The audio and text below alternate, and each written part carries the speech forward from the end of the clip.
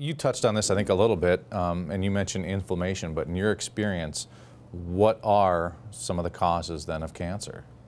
So anytime you create an inflammatory reaction to a cell over and over and over and damage it, let's say you're smoking. Well, we know, everybody knows, there's not a person on earth that doesn't know when you smoke enough times, you increase your risk of lung cancer. Why? Because smoke gets into the lungs, creates damage to those cells, stops oxygen from getting in, and those cells can turn into cancer.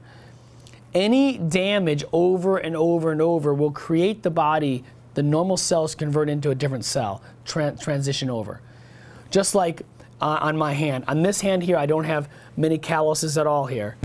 But if I go start working out every day, every single day, and I damage this skin, damage this skin, damage this skin, eventually, and everybody can see there, I have calluses. Is my body dumb, or did my body do that for a reason? It did it for a reason. Why did my skin become harder? These are different cells. These are not the same cells as right here. They're different cells.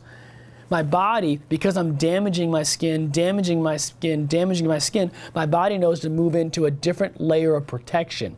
These cells are harder because if you're going to keep damaging them and damaging them and damaging them, my body has to transition or change over into a different cell.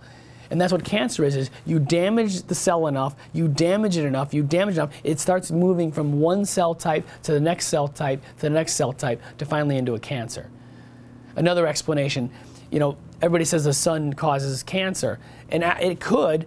It's not the sun, it's the burning of the sun. If I kept burning, so if I burn my skin and had blisters, and I do that nonstop, burn my skin, burn my skin, burn my skin, and then I begin to put on all these toxic lotions, and I'm putting lotions on, I'm using soaps, and I keep putting toxins here and toxins here. My immune system's attacking it, creating what? Inflammation. So I have immune system attacking it, creating inflammation. I have the sun beating down, creating inflammation. So now what's going to happen? That skin eventually is going to turn into the normal cells say, hey, listen, I can't survive in this environment you're putting me under, but guess which cells can? Cancer cells.